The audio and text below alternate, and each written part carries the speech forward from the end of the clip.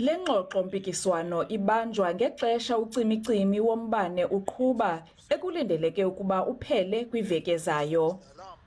Iqela le-IFP elibize le ngxoxo-mpikiswano lithi uEskom ulihlazo kwisizwe nakwihlabathi jikelele ukususela ngo-2007. Eskom has become a curse word in every household in our country. Why? Because this entity is unable to deliver on its fundamental mandate. Amanye amaqela atyhole urhulumente ngokurhuqa inyawo ukulungisa iingxaki ezambethe uEskom. 3-month outlook indicates a rough road ahead with a high risk of load shedding. And yet this government appears to be in complete denial of the urgency and seriousness of the electricity crisis. We want Andre Breiter to go. We will not continue to stand by and watch the collapse and looting of public strategic assets. We are not going to ask Mr. Cyril Ramaphosa to remove Mr. Godani because they share the same collective incompetence. Iqela le-ANC likhusele urhulumente lisithi kukho inkqubela phambili eyenziweyo ukunciphisa ukuba phantsi koxinezelelo kombane.